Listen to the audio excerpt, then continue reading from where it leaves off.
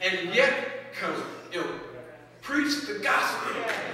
See, the gospel is only going to change someone's life. And we can't let fear of the numbers and fear of the political clout that these groups and people have, that we become silent. Isaiah said we're supposed to cry loud and spare not. Didn't he say? All it takes is for us, the saints of God, to be silent. But sin is really just to take over. Y'all sang that song, and I'm going to hold you to it. Yes, sir. Send me. Yes, sir. I'll go. Y'all said it, didn't you? You ready? Wow. So we see the gravity of the situation. Sometimes we can get overwhelmed by it. There's so much. I can't do that. I'm just one person. Don't you know a soul is one by one? Yes. If you win a soul, then that soul wins another soul. And the soul he won with, the multiplication factor. And so it's like eating an elephant. How do you eat an elephant? One bite at a time. It's a big job, but you can get it done one bite at a time.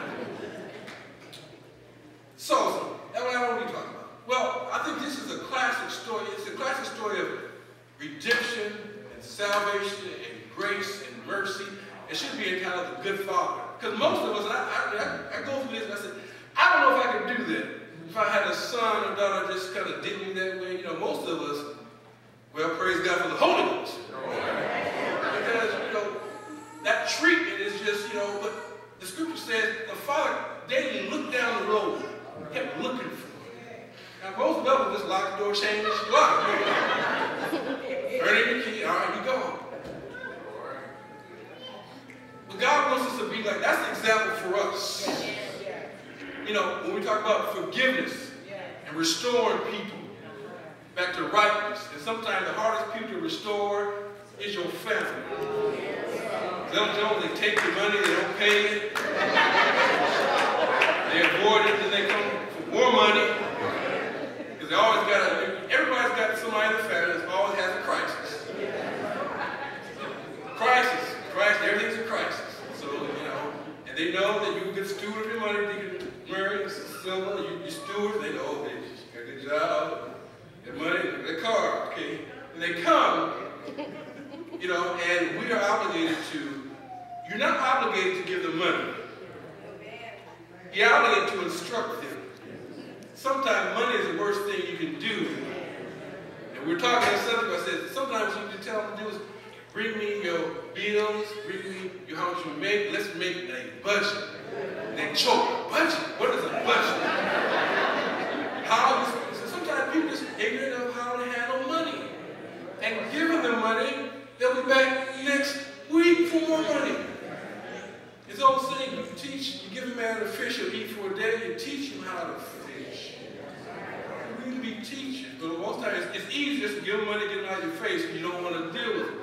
But sometimes God wants you to deal with them. First naturally, then spiritually. You have an obligation. But back to this parable of the loving father, of the rebellious son. You see, all of us had to come to ourselves. I listened to the testimony, we've all heard the testimony of Elder Carter. And I'm sure as a young man in Texas, he never thought he would experience some of the things in life that he experienced. But sin will carry you to do things that you would never have thought you would have done. Yes.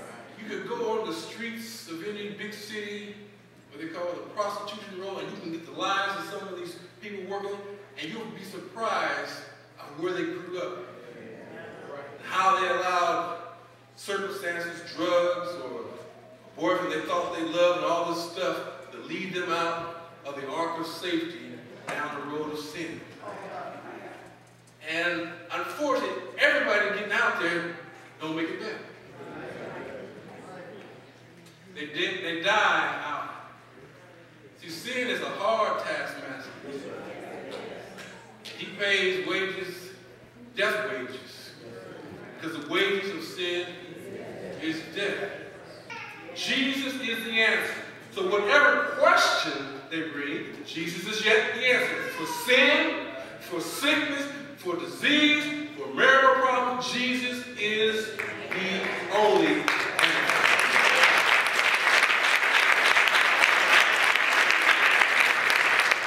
As I close, we think about this young man in this parable, which is us, Father of God, and that prodigal son, and all those who walked away.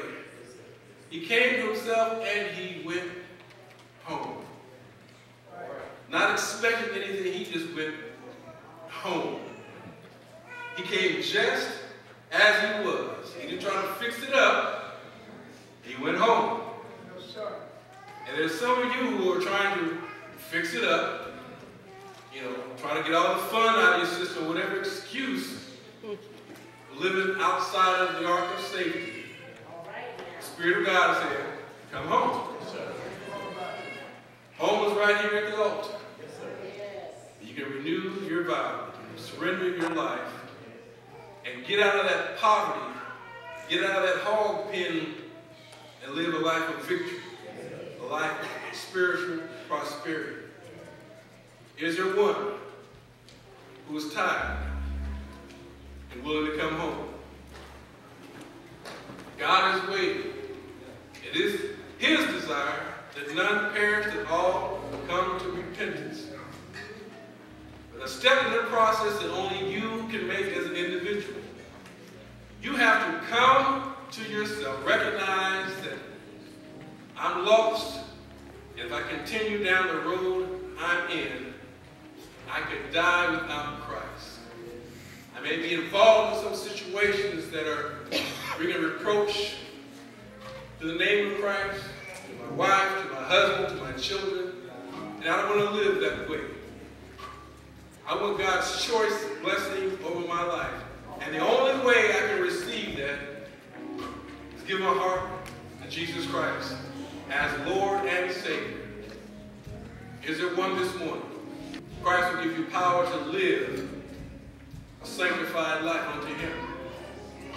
He will love you. He will comfort you. He will care for you. He will minister to your needs. Is there such a one? Come home.